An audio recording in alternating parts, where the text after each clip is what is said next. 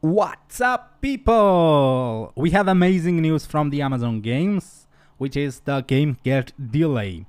The early access starts to September 26 and the launch servers will start at October 1st. This is amazing news, and you want to read the excuses. They talking about the players' feedback and blah blah blah blah blah.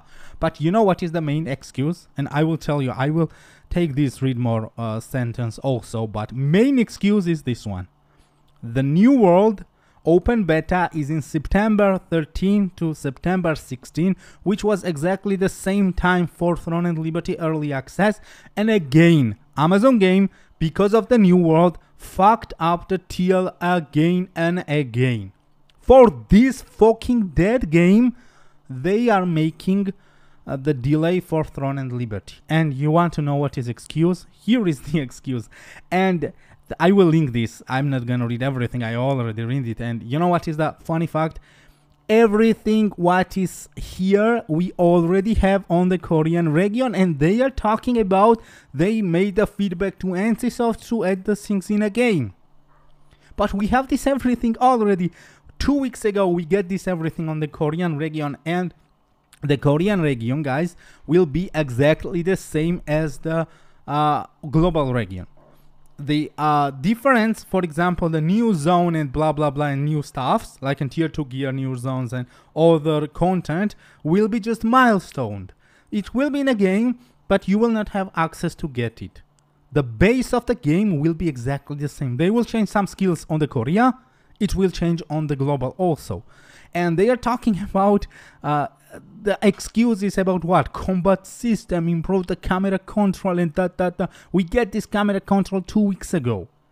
Everything we get is 2 weeks ago. Leveling process guides. I don't even understand what they are talking about. New features. What? Skill specialization. 2 weeks I'm posting the new skills for every classes. I made a video for every weapon skill specialization, which works amazing on the Korean region.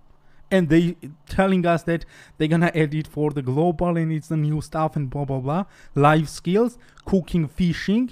We have it on the Korea Amitoy expedition, and you guys want us to buy this shit to give us the delay 2 weeks, around 2 weeks for the global release of Throne and Liberty. No, I'm not gonna buy this shit. This is because of the new fucking world. This is because Amazon games cannot say that this game is dead and no one give a fuck about this game. I'm so angry, guys. I'm so angry because of the reason. This was yesterday's post and today we get the post. You know, it was even unlogical. I was like, what the fuck they are cooking?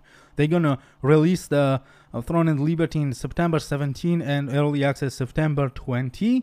And we have the open beta for New World Eternum, and who the fuck is making the open beta for existing game, whatever. The September 30 to September 16, it was overkill for New World, but they save it.